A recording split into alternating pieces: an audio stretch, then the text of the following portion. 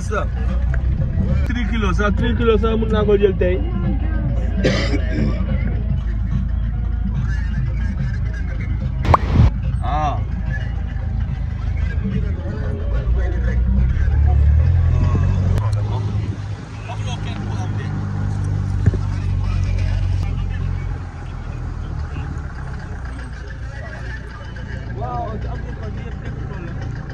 Hey y'all, thank you so much for tuning in to a new video of mine. As you can see by the title, I'm just going to be taking you guys along with me on a day in my life working here at this hotel. If you guys have any questions or anything that I don't really clarify in this video, because this video is just a random day in my life working here. This is not what I do every single day working here. However, this particular day I gave a tour to some students from a hospitality school here in the Gambia called ITTOG. I did it alongside our head chef here in the hotel, Mr. Khalifa. He is a professor of these students at that school, so he decided to invite them for a tour of this hotel so that they can get an idea of what it's like working in a hotel and what sort of goes on behind the scenes of running a hotel. So if you guys are interested in seeing how this day in my life at work went, please keep on watching. Be sure to watch all the way to the end. Beautiful view. Yes, we do. I'll be looking for 450 people, something like that.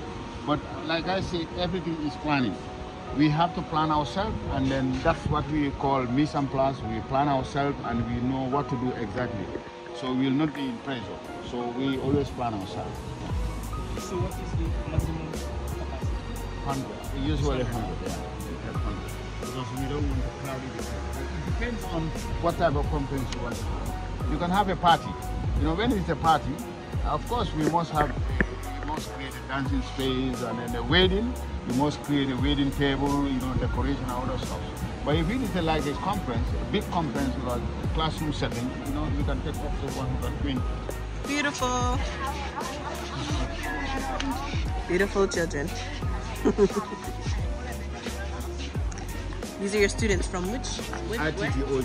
ITTOG, which is Institute of Travel and Tourism. like a hospitality Hospitality school. Okay. Chef Khalifa. Okay, ready? Everybody say ITTOG. ITTOG.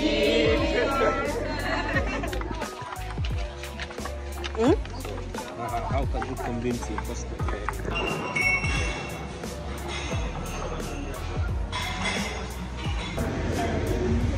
Come.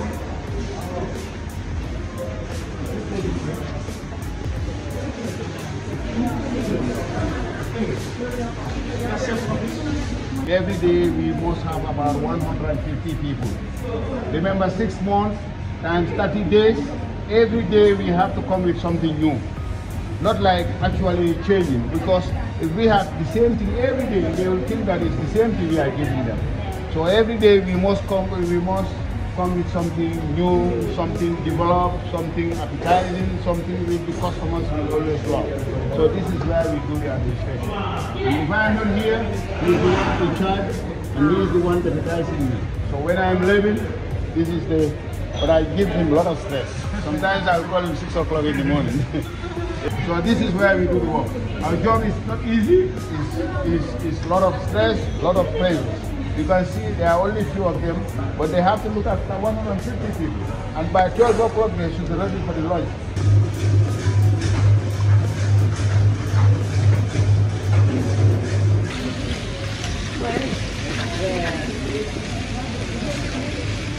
Mata.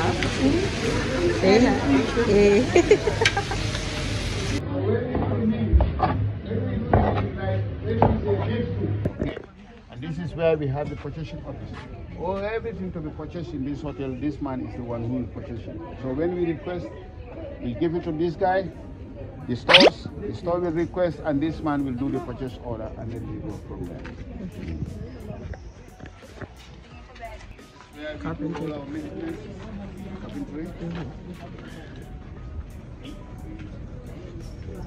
Maintenance. Carpentry. Carpenter, yeah. We also have the drivers. They are very important. They are the one who run the Iran of the hotels by bringing things and other stuff. Yeah. We have the plumber. We have the linen. So this is where we park, and then the laundry guys will come, pack everything, send it to laundry, huh? Well, everything else, huh? The housekeeping department. This also is run by housekeeping manager. Housekeeping goes with front office. Okay? The female locker. They have the male locker. Now we're going to show them one more room. On B block, which is here.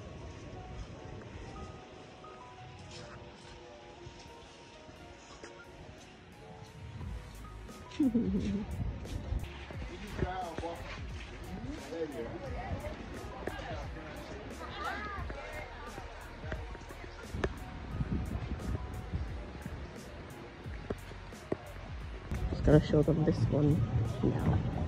Thank you, Alaji. Yes, from ITTOG, Hospitality School. Came for a tour. So this is the standard bungalow room. I'm about to show them. Cute, cozy.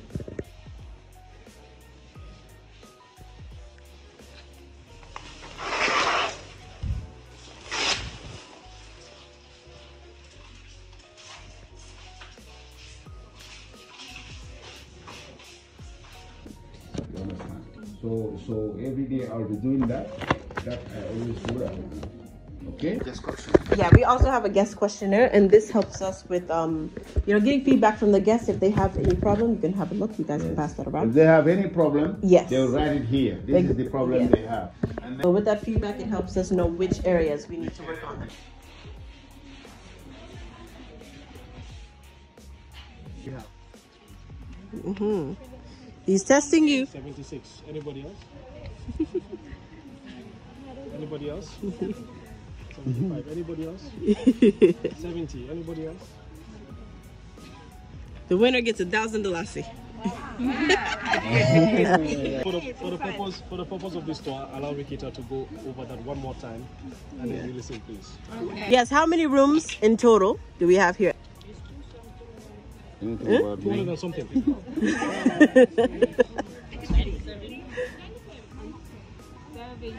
Okay, 97. I will say yes, but I'll say no. How many operating? How many rooms operating? So we have 97, correct, but we're not using all the 97. So it's important when you come for tour, don't just come and then go around. Get some knowledge. It's coming, it's coming. So currently I have about 87 staffs. Thank you. I have about 87 staffs. And one of the largest departments is of course the kitchen. Kitchen maintenance are one of the largest departments we have. Any questions for me? Yes, he is our HR, which is human resources. So I think you asked me, who was it? One of you asked me a question about if a guest commits a crime, what is the procedure we do? Yeah. So it depends on the crime. It depends on the crime, number one. And number two, she's in charge for everything relating to guests. So if there's an issue with a guest, of course they will meet her first. But if she's not around and available, again, I'm HR plus operations, so of course they can also meet me. And then we will sit down, listen to the guests, talk to the guests, find out what exactly the issue is. And if it happens that the guest has an issue with somebody else, of course we will investigate and then find out what is the issue before we take actions. Yes. If at all it happens that it's the guest with somebody else from outside, of course, we'll also look at that. So first thing, investigate. It's important. So get all information from all aspects. Information you get, don't just act on information. If you get an information, investigate first. Find out exactly whether the information is correct, what you need to know before you take actions. Yeah. And another question. So we've got different blocks. You see, as I said, when you come for excursions, ask questions. Little things that you notice if you don't understand, ask. You notice that there are different blocks here. None of you have bothered to ask.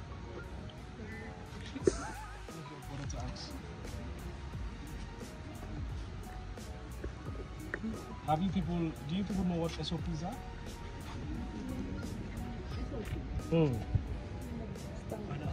Good job. Hold on. Yes? I say SOP, standard of operation.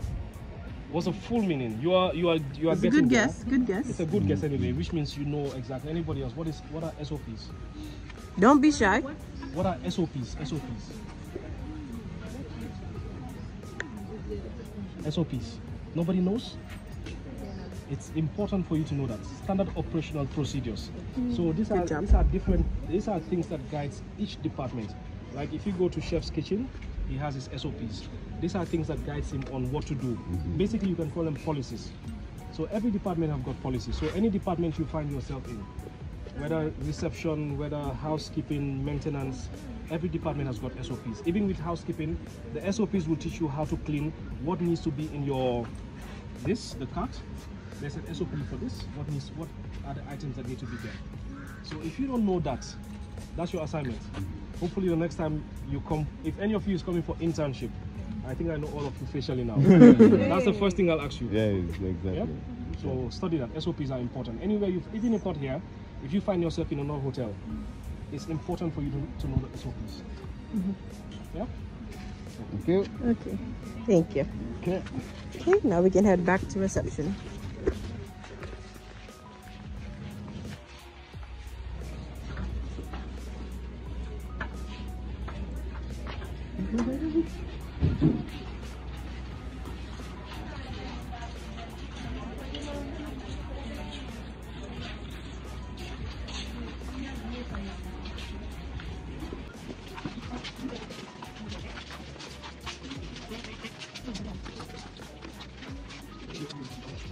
Are you a model?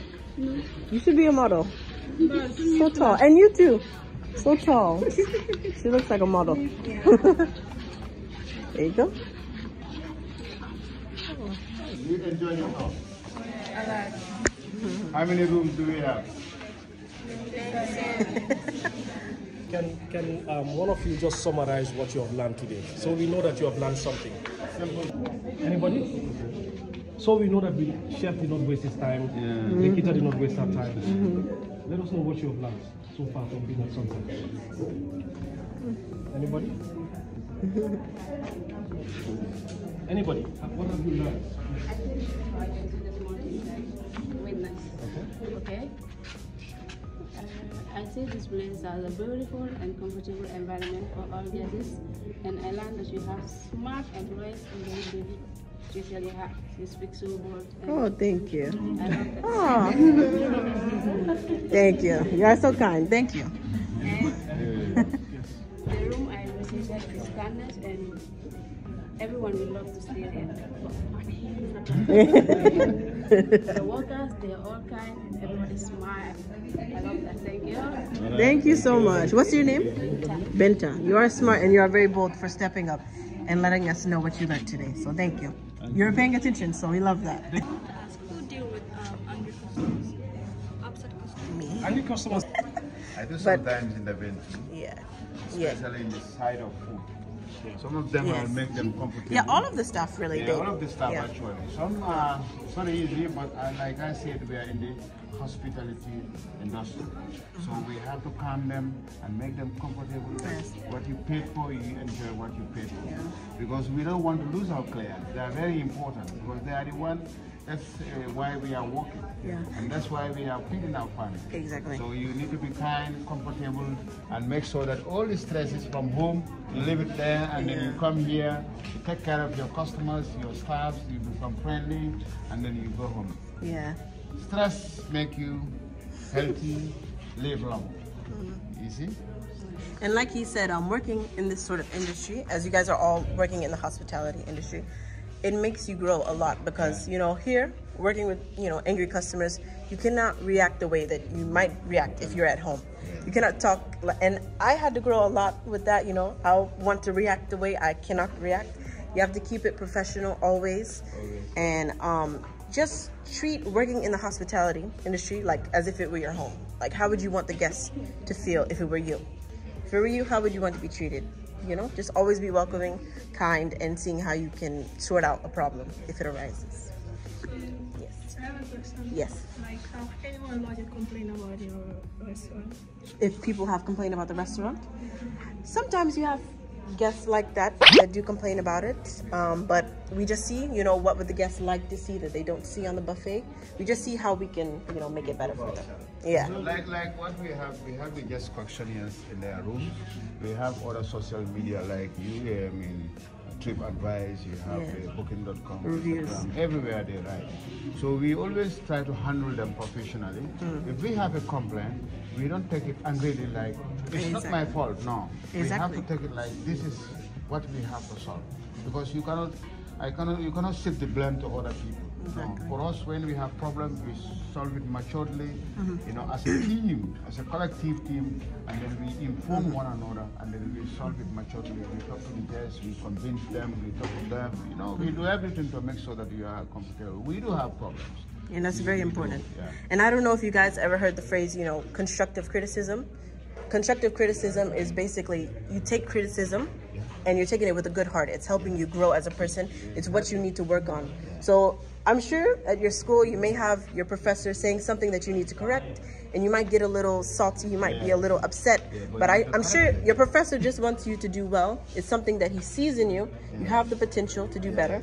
You just take it with a good heart and you say, yeah, this is an area I need to work on. And that's exactly what we do when we get bad feedback. We just see it's an area we need to work on. I have two of their students. There is one of them who told me not long ago, he was after 3 years, he told that guy, I was upset with the guy because I want her to fix something. That's the lady you find inside.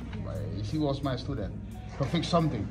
And then she is not ready, but I insist that you have to do it. And then she said she's gonna. I said, I don't care, you can leave. So the other guy called and said, Chef, like somebody who is doing well, because he sees potential in me. And I am the one who employed her.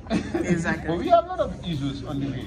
But what I was trying, she have come to that now. So I have confidence in her. I am fine with her. I am okay because I want her to do something. Finish, to correct. I don't hate you. I just want you to correct certain things and we move on. Don't be stubborn. Don't be stubborn. A piece of advice also, you're all growing. If you are tanga hole, you are tanga hole. Stubborn. If you're hot tempered, I'm saying it tanga hole so that you understand. If you're tanga hole, trust me, it's going to be very difficult for you to work in the hotel industry. In life in general. It's going to be difficult. In life in general. These are things you have to adjust, especially those of you who want to work. In fact, all departments, basically, all departments. You can, like, she asked a question: do they complain about food? You can prepare the best food. I guess what it is. Like more. I don't like it for no reason. You have to ask why. Are you going to get angry? Right. Just see how can I make it better for you. Yeah, just how. Find resolutions is the most important thing you can do in hospitality. You had a question? Anybody else? No. So how do you deal with different kind of customers? Like, you know, we have the all age group that comes, like the tourists, and then we have the kids. What programs do you like perhaps engage them in? So we have got our entertainment department. So of course, when guests are coming, we know ahead of time. We know ahead of time. We know their age, their demographic, like where they're coming from. Where they're coming from. If they are okay, sometimes they might be physically challenged. So we know all this information, and then based on that, of course, we have programs. Like for example, you cannot see somebody who is 80 years old, and then you want them to go and play football. So we have different things, and of course she's here. Every single day she goes around, talks to the guests, asks them how are they enjoying their stay. If there's any issues, of course they will talk to her. If there's anything that they like, of course they will communicate that with her, and then she will see as best as possible to see how that is done. So we try our level best anyway, but we cannot do it 100%, but we try. And then as a chef also, what we also do is that we look at the cheats. We have cheats in the house. Do we have to provide something which the kids doesn't like? We don't. We have to make sure we write a proper menu where the kids can also enjoy. The grown-up people can also enjoy, and more so the vegetarian can enjoy. Some of the guests will even make requests in advance that I don't eat this, I am not this, I am not this. Some of the guests, when they come with their special demands. We have to make sure we get it within the house to make sure that their demands are met.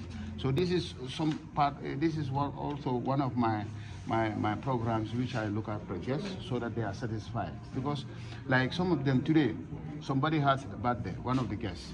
You'll not even know, you'll just come and give them your each. So surprisingly, you'll sit down on your table and then we bring a cake for you. we'll say, oh, today is your birthday, and everybody will sing for you. You see, you'll be very happy, and marriage anniversary, you don't even know it's happening, you don't even know. Like me, I forget, sometimes maybe I'll forget my birthday, but somebody comes surprisingly and give me something, oh, today is your special. birthday. Yeah. What is this? You'll be overwhelmed, you'll be happy. So that's what we also do for the guest. You will communicate with her, and then she will come. We have a birthday request because today is this guy, this room, so and so. You know, even the family, the wife, maybe will not even know that today is my husband's birthday. You just sit on the table and give you. So that's all part of entertainment, you know, to make sure you're happy. Any other questions? Any other ones?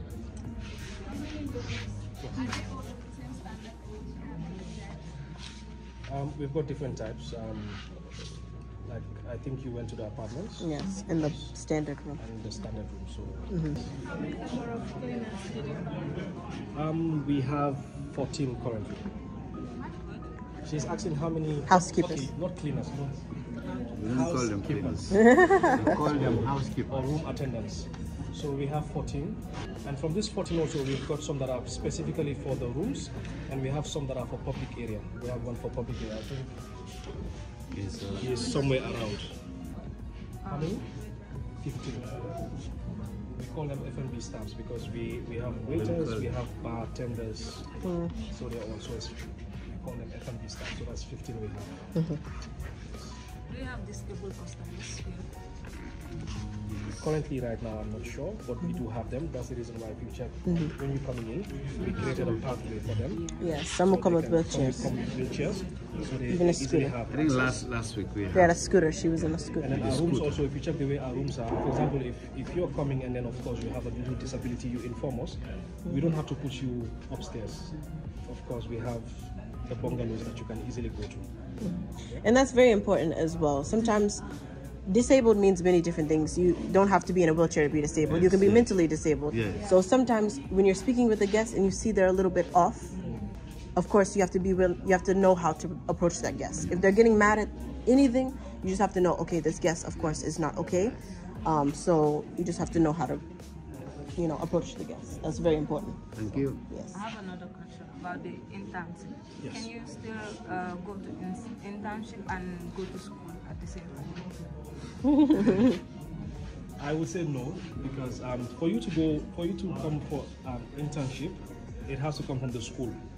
So the school, of course, will send a written letter to the hotel stating that we want XYZ to come for internship for XYZ period of time. But after the training is done, it's up to the head of department to recommend whether, let's say if it's you're with chef, and you're here for 3 months. So after the 3 months, of course, chef is going to give us feedback. Of course, your logbook, there's a logbook that will be given. That logbook has to be filled. And then based on that, his recommendation, if he feels you're a good addition to the team, and if there's vacancy, of course, we'll add you there. That's how we do it, because this is why we will not look at, we will look at your lateness, how you handle, how you dress, cope with the team, how you carry your yourself. dressing, how you manage the team. Are you somebody who get upset easily? We will look into all those ones. And if we feel that this guy is not very good team player, doesn't fit in the team because he get angry easily, can fight, can do these things. So these are some of the people we will say no, we will not recommend, because we don't want somebody to come in and then become an illusion to the team. We want somebody walking in the kitchen. The kitchen already is hot. It's hot. So with the heat in the kitchen, and then you want to be hot tempered also, it doesn't go. It doesn't go. Because normally when the tourists or the guests come, they would like to go visit some places, like maybe perhaps historical place. But if the team perhaps have a tour guide, that will help them. Good question. So I'll make it very clear. Our staffs are not allowed to be tour guides for any guest. That is prohibited. So this is something for you to know. Wherever you find yourself, do not take a guest out for the sake of, oh, I want to take him to Kachikali, or I want to take him to wherever. That's not your job. When you go outside, I'm sure on the right, it's very important. We have the bird watchers there, and then opposite the hotel also we've got the taxi drivers. So the bird watchers, of course, that's their thing, to take guests out. So that's something you have to be careful about. Very important. You can be fired for that. Because if a guest gets hurt or gets sick or something, They'll say, who were you with? And it'll be you, and then they can say anything about you, and we won't know the truth, you know. So it's best to be safe and don't engage with the guests outside of the hotel, you know, just to be safe. Another advice: do not have that mentality to say that man my hotel because I'm to Don't have that mentality. That's the mistake I see most young people are doing. You want to work in the hotel because you want to travel, you want to have that's wrong. You will get into trouble for that. The focus, the reason why you want to be a chef is because you want to provide good services to the customers. Not that you want to travel, that's why you want to become a chef, or that you want to work in housekeeping because they're not clean rooms here, so you might have interaction. No. Don't let that be your focus. That's an advice to you. Don't let that be your focus, yeah? I'm surprised that none of you asked about the reception area. What was the question?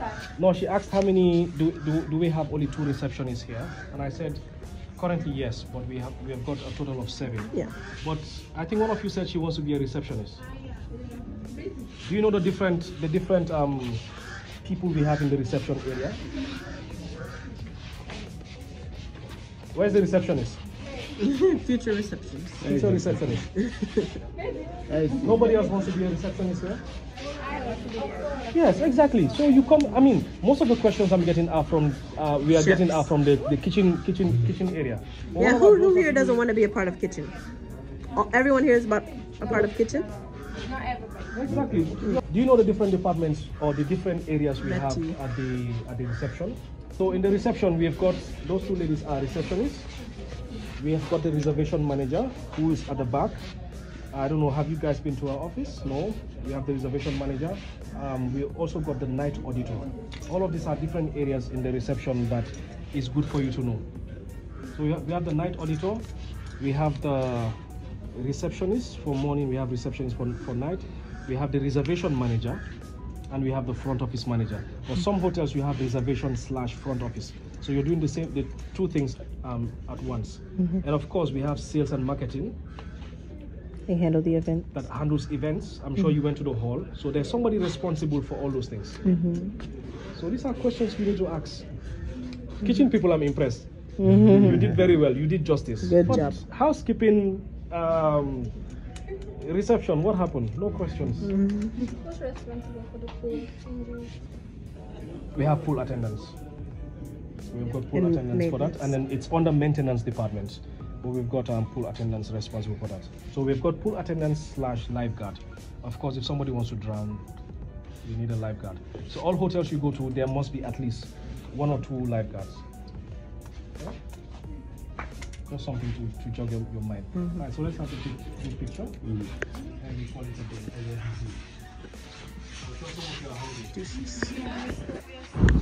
So I'm just looking for a birthday cake for my mom. It's her birthday today, but I'm going to Seafold this weekend to spend it with her, of course, because her birthday is Tuesday, but we're not really doing anything on the Tuesday, so we're doing it this weekend. So let me show you all the cakes that I'm looking at for ideas. So like, look, you want to do something like, I love tying it in with like Valentine's Day, because her birthday is the 13th, which is of course the day before Valentine's Day.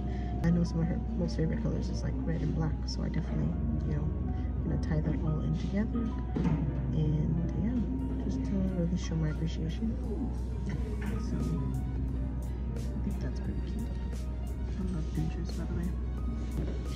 I was just getting this really there, just at the price of the monkey park, so definitely wanted to share that with you guys in case some of you might be coming here.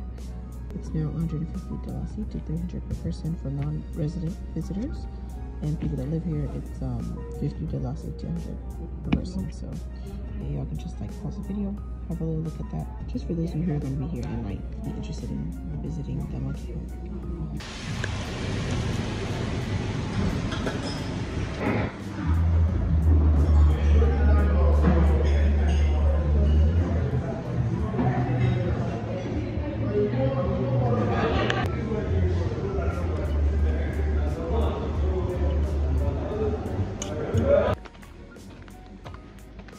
Look at the monkeys drinking water. Oh, they thirsty. That's so cute.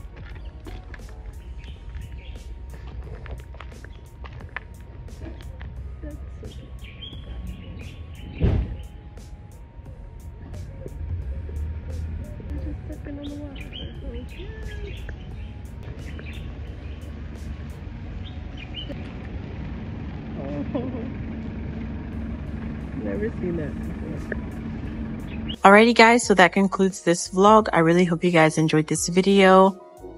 As I mentioned in the beginning of this vlog, this is not what I do every single day. It's just one of the many things that I do here, which is give tours. And I just wanted to share it with you guys, as the students that visited the hotel were students who were interested in seeing what it's like working in a hotel. And I thought it was very interesting and very insightful. The overall experience was very fun. So yeah, if you guys enjoyed this video, definitely be sure to give it a big thumbs up. Comment down below what you'd like to see more of on my channel, and I'll be sure to do it the best of my ability in one of my next upcoming videos. I'll see you guys all in the next one. Until then, much love. Peace.